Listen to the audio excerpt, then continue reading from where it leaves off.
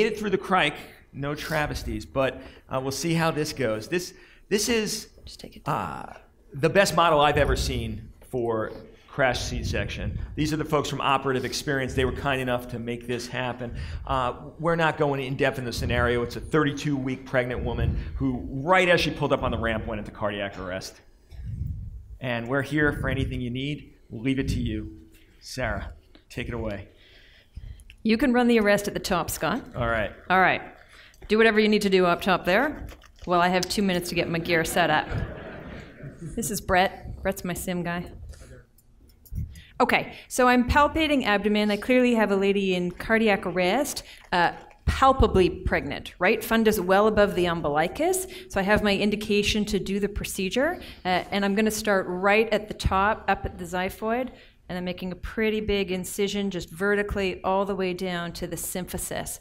I'm not a surgeon, right? Leon's a surgeon, but for me, I got to cut a few times to get through all these layers.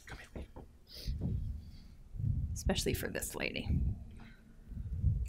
Okay, you can bluntly dissect as you need. Okay, and at this stage, you can have your assistant retract. I've got uterus here, bladder low down. I'm making a smallish incision in my uterus. You get umbilical fluid splash out there. And I'm just putting my fingers in, because I don't want to use scalpel the whole way and risk cutting baby. Using my fingers to protect as I'm opening up the uterus. And for me, I got to make a big incision, right? This is not cosmetic. Reaching in for baby's head. Baby is head down. That's nice. Oh my gosh. And sometimes you need some fundal pressure from the top there to help deliver baby. That's you, Brett. Your fundal pressure.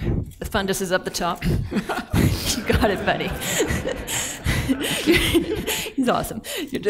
Right? Next step in baby, you're clamping the cord, 2 clamps, cut between them, right? Don't make the rookie mistake of cutting on either side. You're passing baby off to your neonatologist, who's now doing the hard part, right? Tell me you're going to breastfeed, okay? You're back at baby. You still need to deliver placenta, right? Placenta is the part of this that consumes all the oxygen. And now, if you're a surgeon, you're making the layers nice. I'm not a surgeon, so I'm packing the abdomen with sterile towels. We'll use this because we have this. You're closing, and if I have a stapler, which I do not, I am stapling the skin shut. Comme ça. Then you're going back to mom and baby. I think that deserves some applause. All right.